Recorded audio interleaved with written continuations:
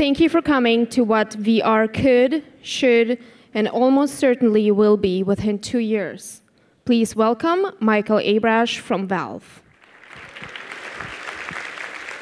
Wow, pretty exciting to see this many people excited about VR.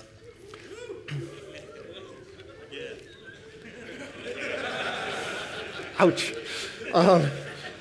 So I have a nice talk prepared for you today with lots of meat and a look at an exciting future, and I'm going to get to it in just a minute. But first I thought I'd sum the whole thing up in just 59 words. And I'm sure someone out there is going to be counting, so I'm just going to read these. Compelling consumer price VR hardware is coming, probably within 2 years. It's for real this time. We've built prototypes, and it's pretty incredible. Our technology should work for consumer products. VR will be best and will evolve most rapidly on the PC. Steam will support it well, and we think it's possible that it could transform the entire entertainment industry. If you come away today with nothing but those 59 words, your time will have been well spent. Still, there's a lot more to be said on the subject, so let's look at the future of VR in more detail. Did this actually work? Yes. My personal path to working on virtual reality has been a long and winding one. And without the good fortune to encounter a couple of visionaries 20 years ago, I might never have taken the first step on that path. Back then, I understood networking. After all, I worked at Microsoft and used the network constantly. And I'd seen demos of 3D rendering on workstations and had written a simple 3D package myself, so I knew about real-time 3D too. And I'd read and watched a ton of science fiction, so I was familiar with the concept of virtual worlds. Fascinating as the idea was, though, and even given my knowledge of 3D and networking, virtual worlds still felt more like fiction than like something to think about seriously. Then I read Neal Stephenson's Snow Crash, and it all started to come together. When I thought about what it would take to build the metaverse, I estimated that I had at least an idea of how to implement maybe 80% of it with existing technology. I was too optimistic. I'm still waiting for my first VR sword fight. But still, Snow Crash made me realize that network 3D virtual worlds were ripe to happen. Later, I got together with John Carmack, and he talked for 2 hours straight about how he was going to make it possible to create virtual 3D worlds running on persistent servers, with the ability to link servers together and for anyone to build their own, and how those virtual worlds would accrete to form cyberspace. And suddenly, I saw the shape of things to come and wanted very much to be a part of it. I jumped into work with John, Quake happened, and today, tens of millions of people immerse themselves in network 3D on a regular basis. And I wouldn't have been a part of it without Neal and John pointing the way to the future. I'm not a visionary, but I hope to do much the same for you today with a part of the metaverse that hasn't yet happened, virtual reality.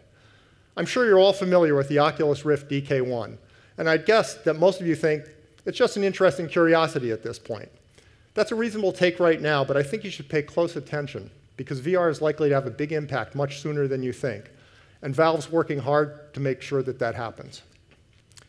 2 years ago, we identified virtual reality as a promising way to enable compelling new experiences.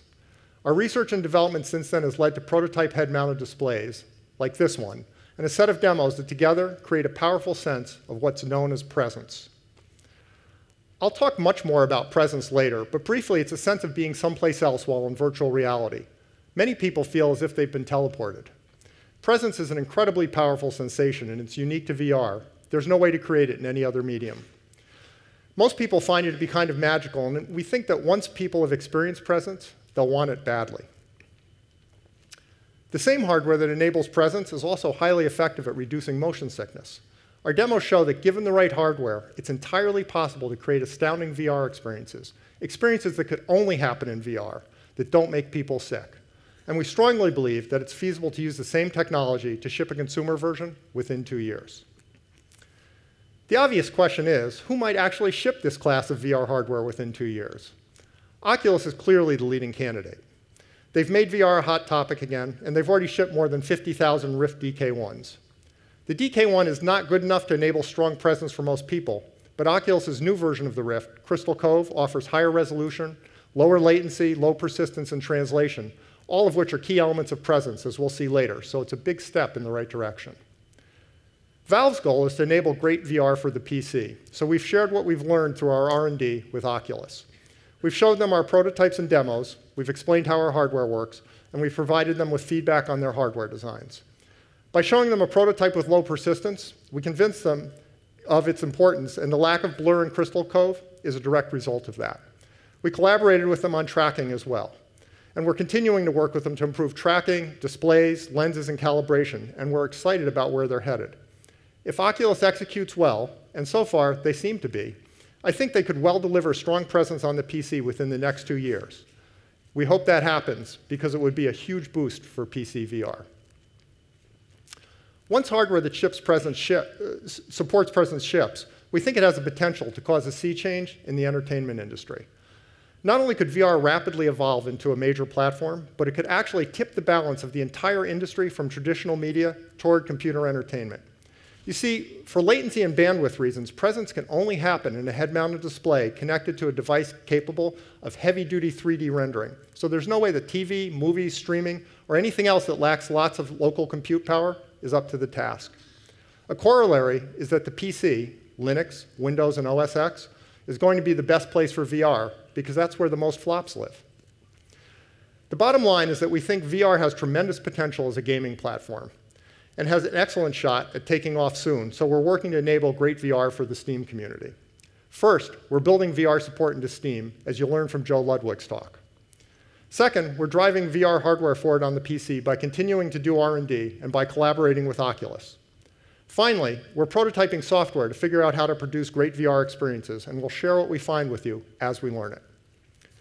We have no current plans to ship VR hardware ourselves, but that could change in the future. Right now, we're just figuring out what's fun about VR, and as we learn more, we'll do whatever's needed to enable VR on the PC and Steam. It should be pretty obvious by this point why we think you should keep an eye on VR, but of course you should develop your own opinions about its potential. The best way to do that is to try our demos. Unfortunately, the demos currently take half an hour and require a dedicated room, and there are only 2 such rooms at Dev Days, so we haven't been able to give most of you demos here.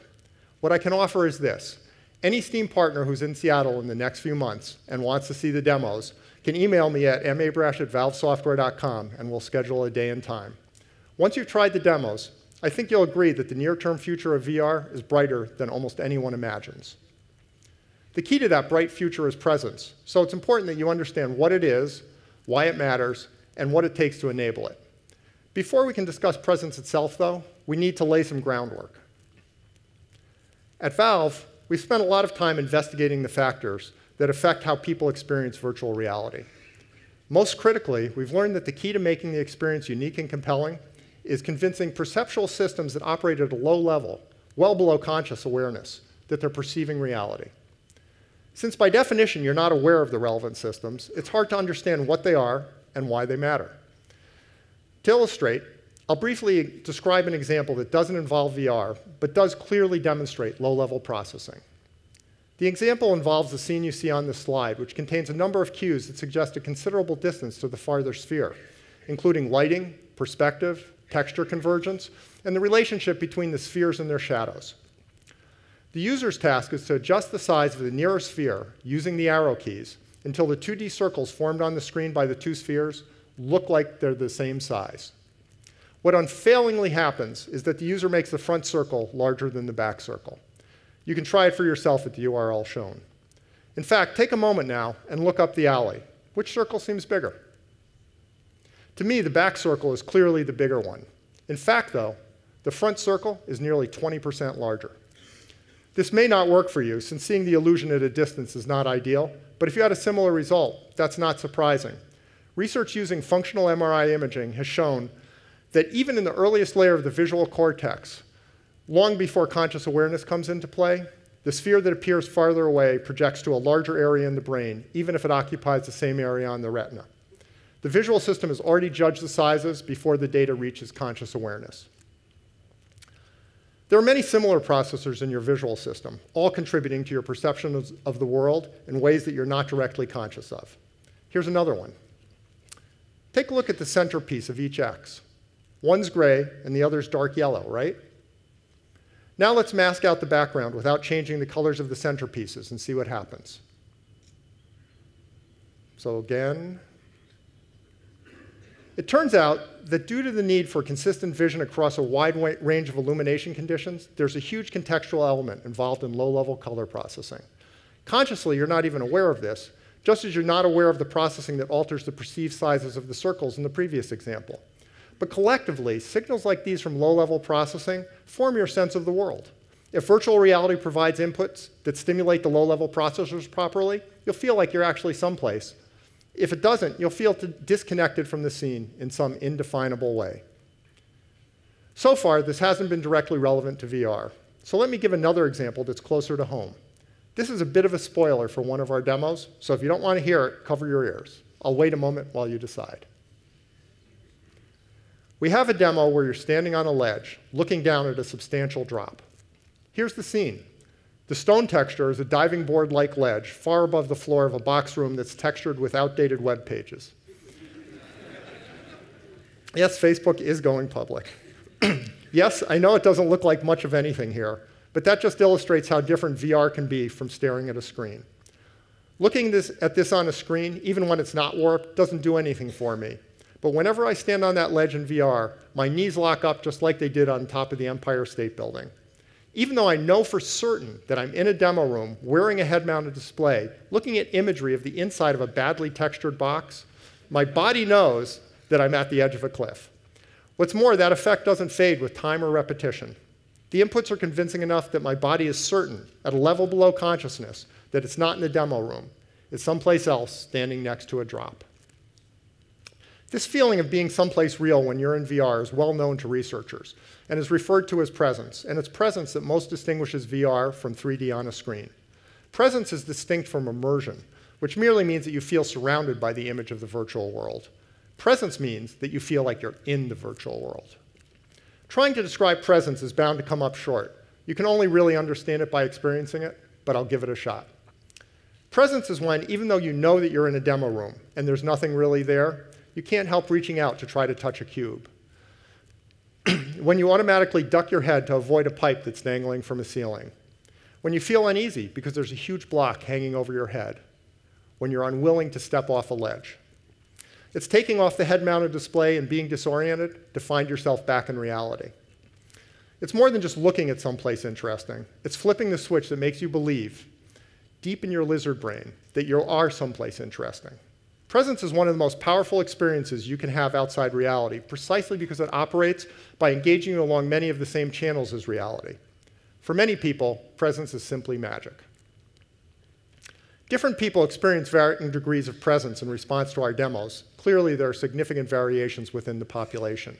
Responses have strengthened overall as we've improved the experience, so we expect presence to become steadily more powerful as VR technology emerges.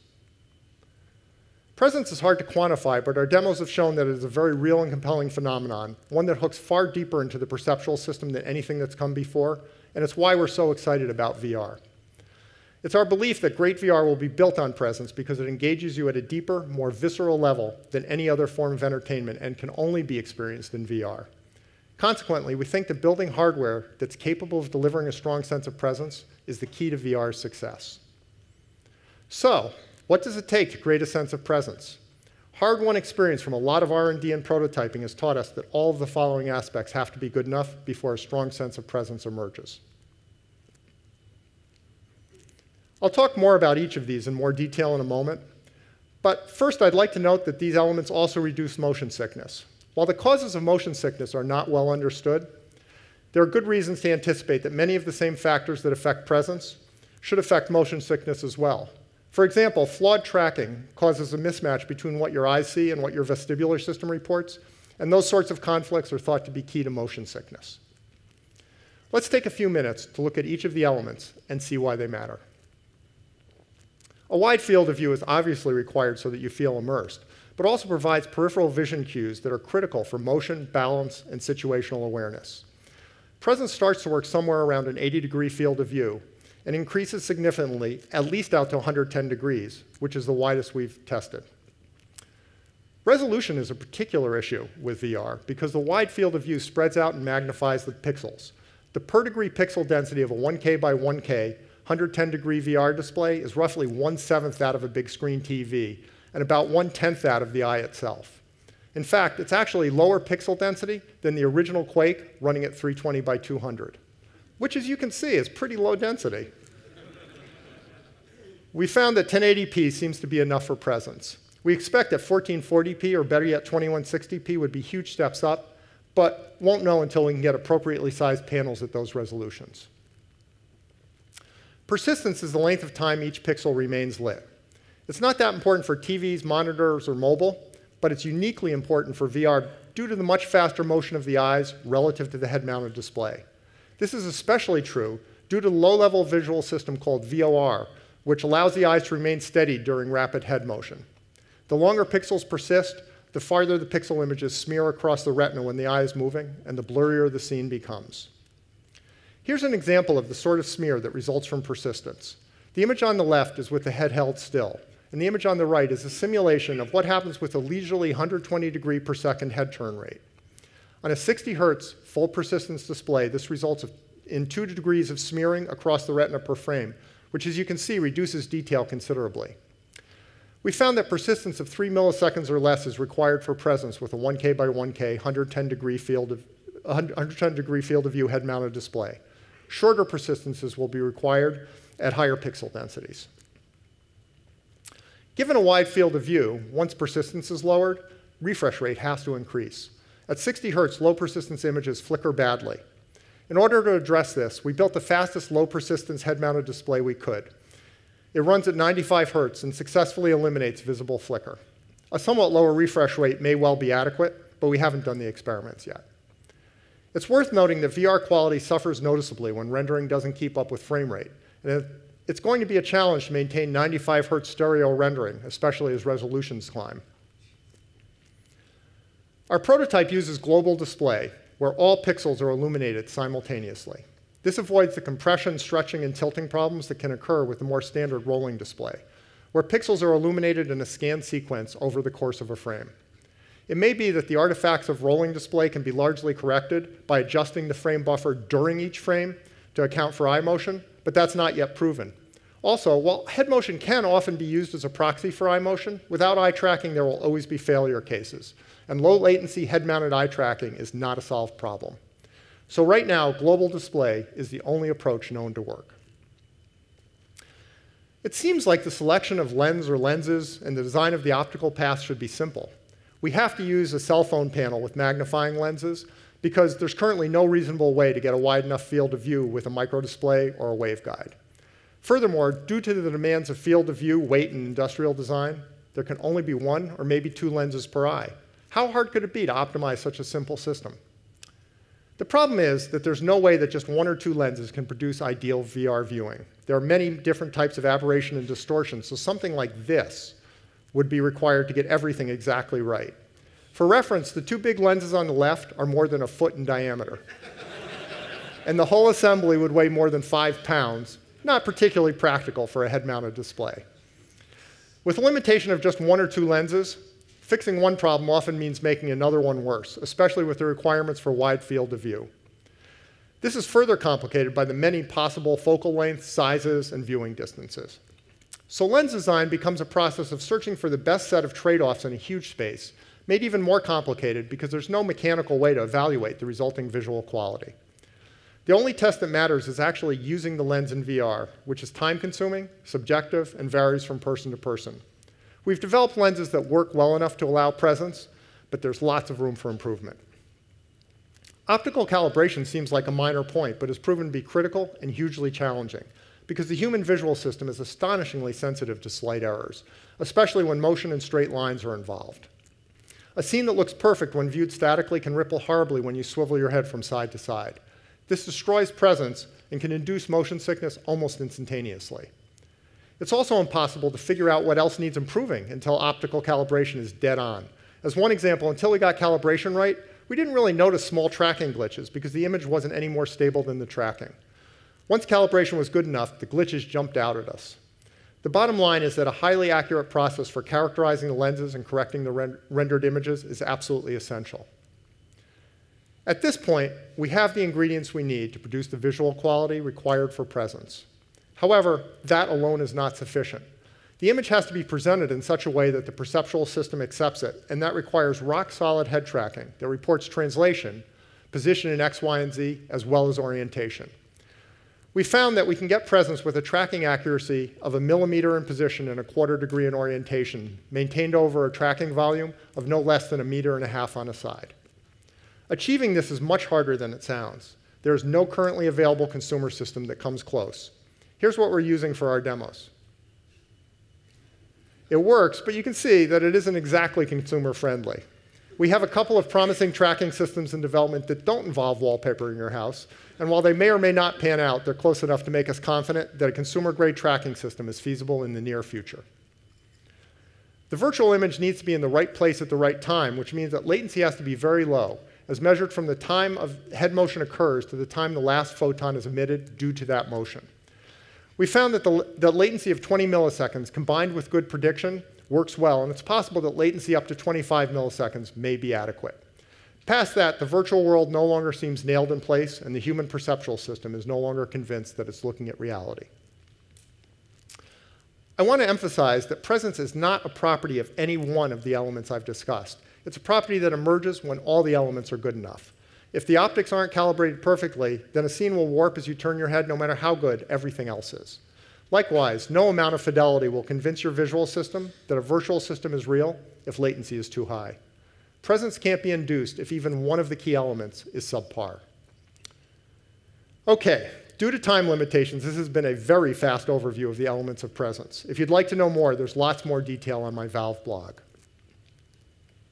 So, how does hardware that could plausibly appear in a consumer product in the next couple of years measure up with respect to the key elements of presence? As it turns out, things look surprisingly good. It's my opinion, based on Valve's R&D, prototypes, and projections, that a consumer head-mounted display could be built to the following spec in 2015.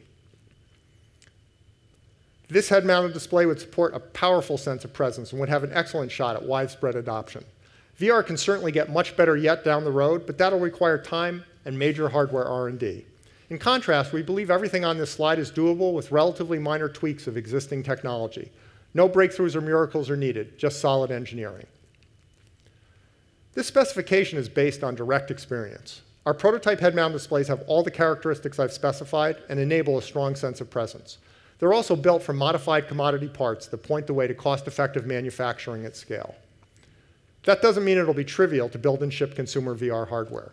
We've created an R&D prototype, not a product. We think that the technology we've used will be transferable to consumer head-mounted displays, but lots of additional work will be required to turn that into a shipping product. I'm confident that work will happen soon now that we've demonstrated what's possible, and if that happens, it should be feasible to have these head-mounted displays on the market within a couple of years. Beyond manufacturing issues, there's still a lot to be solved and improved. For one thing, presence would benefit from every one of the key elements getting better than what's in our prototypes. We could literally use up to 100 times as many pixels, and a wider field of view, lower latency, and all the rest would also improve the experience. The optics in particular are far from optimal.